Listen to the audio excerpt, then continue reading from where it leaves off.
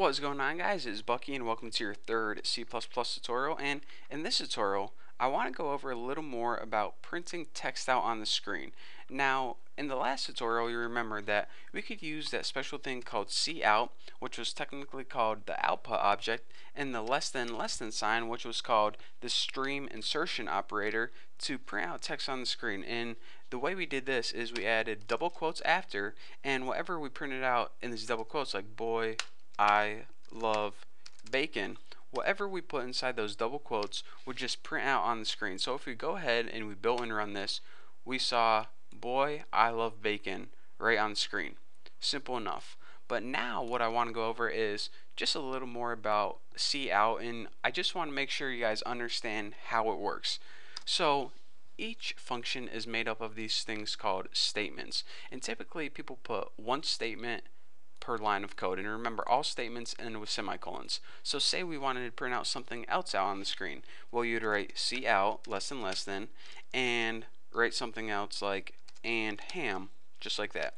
So you might be thinking, alright, I got a feeling I know what this is going to do. On the first line it's going to print out boy I love bacon, and on the second line it's going to print out and ham, because you know that's how it appears in our code, so that's what it's going to do. But if you go ahead and build and run this, it says boy I love bacon and ham all on the same line of code. And if you're scratching your head saying, alright, why exactly does it do that? The reason it does that is because when you're using this thing called cout, it's called printing it out into a stream, and it pretty much takes all your characters and prints them out in the same stream. So whenever this stream is done, you're not telling it to move to a new line. You're just saying print out these characters and then stop right at the end of this line. So then this stream starts printing out, and again, you're not telling it anywhere to move to a new line. Computer programs are very picky and they need to be told exactly what to do. So in order to move to a new line, we need to add a special symbol, I guess you would say, and the symbol is this. First of all, you need to add another stream insertion operator, and you can go ahead and write ENDL. What this means is end line. And now when we go ahead and build and run it, check what happens. It runs boy I love bacon, and then it runs end line, and before your stream insertion operator would be right here, but now since you said end line, it go ahead and it ends this line and it moves it to a next line. So basically all you have to remember is anytime you want to move to a new line, use the character endl, which is code word for end line. Now if you're saying, alright, that's easy enough to remember, so let me go ahead and show you something that might be even easier for you. Inside your quotation marks, if you go ahead and add \n, this is basically the same as adding a new line.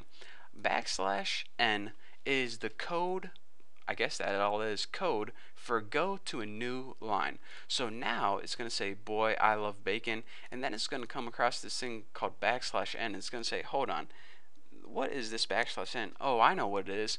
It's the symbol to move to a new line. So this is basically just an alternative way to move to new lines. The only difference is when NL, you needed to add another insertion operator and then write NL right there. With a new line, you write it inside the quotation marks because it gets interpreted in a different kind of way. So let's go ahead and build and run this and just verify that, yep, boy I love bacon, new line, and ham.